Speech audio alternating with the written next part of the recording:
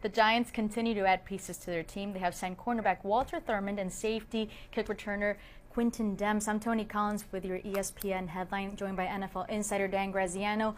Dan, Walter Thurmond, the Giants agreed with him for 1 year. We have a $3.5 million deal. Last season, we saw him with the Seahawks' primary corner slot. He finished with 24 tackles, 1 interception, 1 sack. How will he fit into the Giants system the way they want him to? Well, they're still working on trying to sign Dominique Rodgers-Cromartie as their starter on the outside, along with Prince Amukamara. But if they don't, Thurmond is a guy they could play out there. If they do, Thurmond is a guy who, as you mentioned, played the slot cornerback position for the Super Bowl champions and did it very well this year.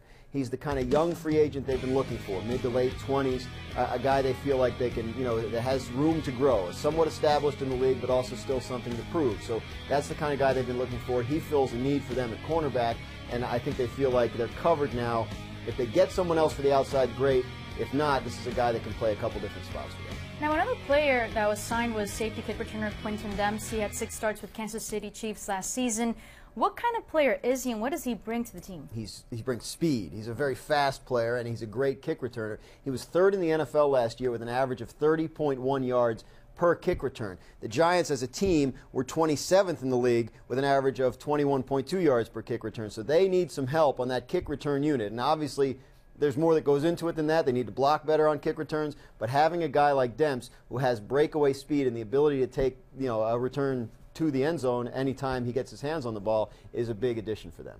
All right, we're seeing how the Giants are continuing to fill holes. What's another priority that they need to address this offseason? Well, I think they lost their 2 best defensive linemen from last year in Linval Joseph and Justin Tuck, who signed with the Vikings and the Raiders, respectively. So they need to beef up there. They have guys ready to step in for those guys, but they will need more depth there. I think they need more work on the offensive line. They signed a guard in Jeff Schwartz, and they signed a center, J.D. Walton, who hasn't played in a couple years, so they need to keep adding pieces there.